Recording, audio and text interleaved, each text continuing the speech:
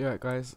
So if you're struggling to launch large mod packs, it may be because you've not got enough RAM, but RAM assigned.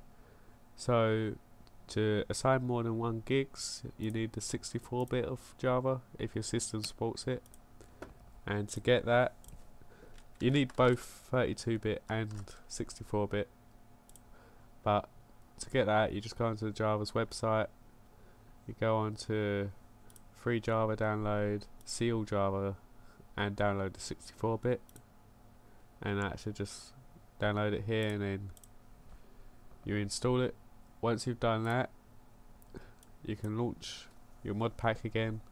Go into the launcher options or whatever options it is. So if you've got Twitch, you just want to go on to there at top left, settings, and go to Minecraft, which you can see you can set the RAM size to whatever you want. I've got it to 9 gigs because why not.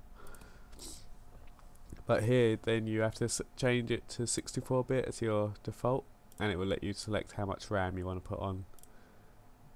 It depends, 4 gigs should be enough because it only ever really uses 1.6.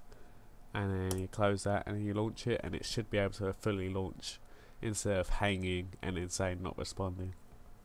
But that's the most likely cause why your mod packs don't fully load and it just says not responding all the time.